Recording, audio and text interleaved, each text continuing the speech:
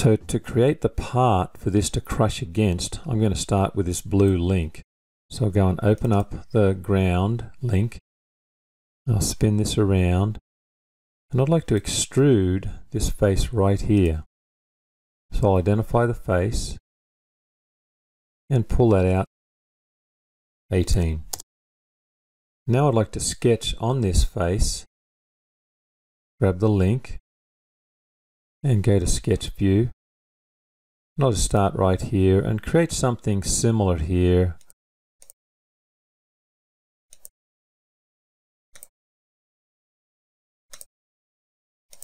And here's the face it's going to crush against. And so I'll go and push that down. Maybe we can just mirror it, that'll be close enough. Do a symmetric option here and push that out. And I'm going to go down and identify this point right here. Now I'll go back and close and return. And let's run that again and just see what we've got. Go back to Simulate Motor and hit play. Now I'll see, where would I like this face when it crushes against it? This face should be in a better position than that. So how do I figure that out? Let's go back here, and I'm going to do something a little tricky here just to help me out. Turn off my coordinate system there. I'm going to go to Planar Align.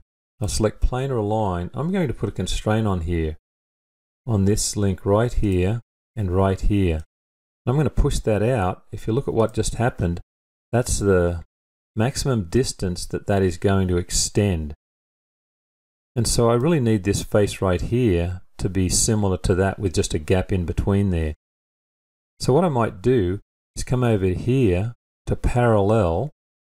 This is a face relate command, and I'd say I'd like to take this face, green check mark, and face relate to this face, and green check mark.